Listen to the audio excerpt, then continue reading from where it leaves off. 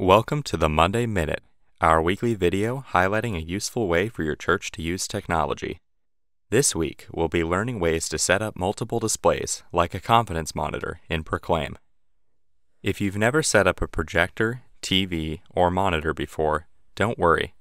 At the end of this video, you'll be able to go from connecting the cable to configuring exactly what you want on each screen. Let's begin by connecting your display to your computer. Most displays use an HDMI cable to connect the computer to the screen. Your display may use a DVI or SDI cable instead of HDMI. All of these cables do the same thing, and we only need one running from the back of the display to the computer. Now that our second display is connected to the computer, let's make sure it's set up correctly in our display settings. On Windows, we can open these settings by pressing the Start key and typing in Display Settings. Select Extend these displays from the Multiple Displays drop-down and click Apply. On Mac, we'll open up System Preferences and select Displays from the list. Under the Arrangement tab, make sure that Mirror Displays is unchecked. We're almost done setting up. Our last step is to tell Proclaim what to show on our new display. Let's open the app and go into the Display tab of the Settings menu. Here at the top, we can decide what to show on each monitor. If you're not sure which monitor is which, click Identify.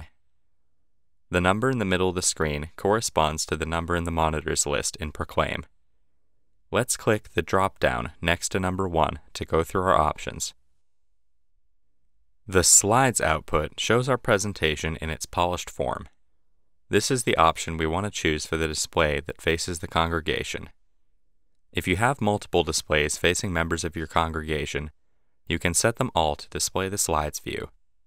The second option is for a confidence output.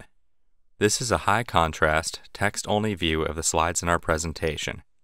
There are many uses for a confidence output, but most commonly it's used for musicians to follow lyrics, or for the pastor to get an at-a-glance view of their sermon slides.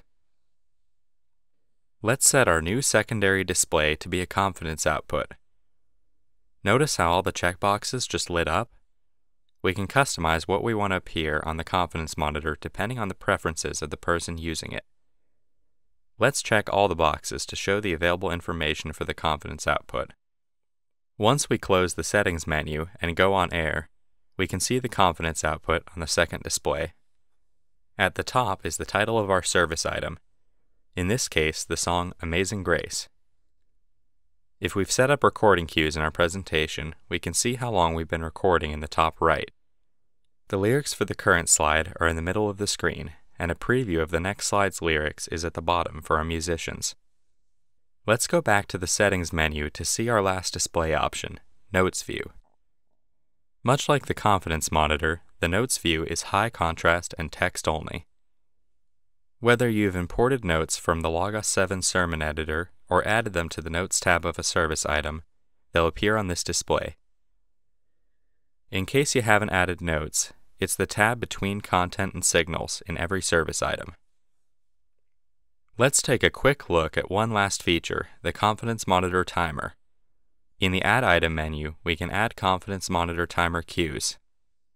Let's add one at the beginning and the end of our sermon section to help our pastor stay on schedule without going over time. These cues are customizable timers that only appear on the confidence monitor, or in the notes view if you check this box. We can count up or count down until we reach the stop cue at the end of the sermon. The duration can either be a set amount of time, like 10 minutes, or a specific time of day, like 10:30 a.m. Tune in next week for a new Proclaim Monday Minute, and if you haven't already, go to proclaimonline.com/download to try Proclaim free for 30 days.